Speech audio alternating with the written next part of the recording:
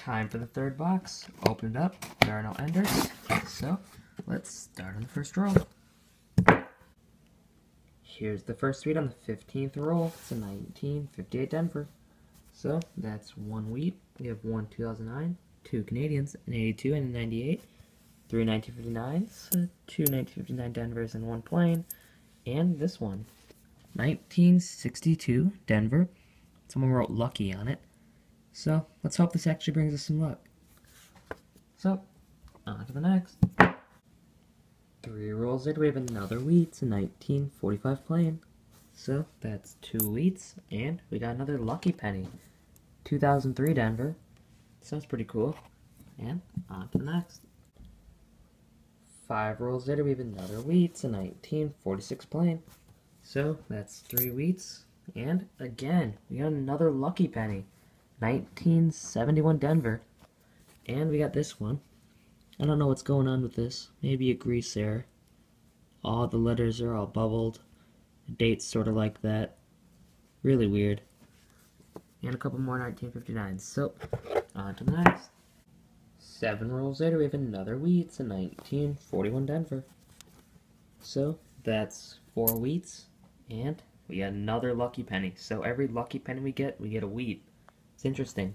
1975 Denver. So, on to the next. Two rolls later, we have another wheat. It's a 1954 Denver. So, that's five wheats. And in the same roll, another lucky penny. 1981. It's really strange. So, on to the next. Seven rolls later, we have another wheat. So, let's find out the date.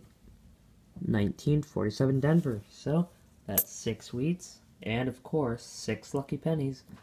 2005 is the newest one. So, on to the next. The box is empty, and here's everything I got, so I'll see you in the wrap-up.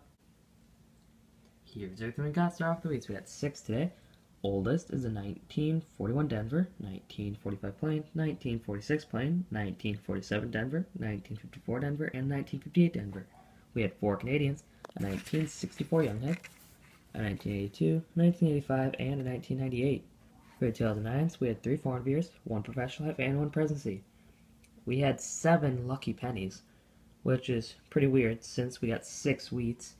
Last one came in the last roll, so if there were a couple more rolls, we probably would have got another wheat. So that's pretty cool. And the seventh one is a 2007, so pretty cool.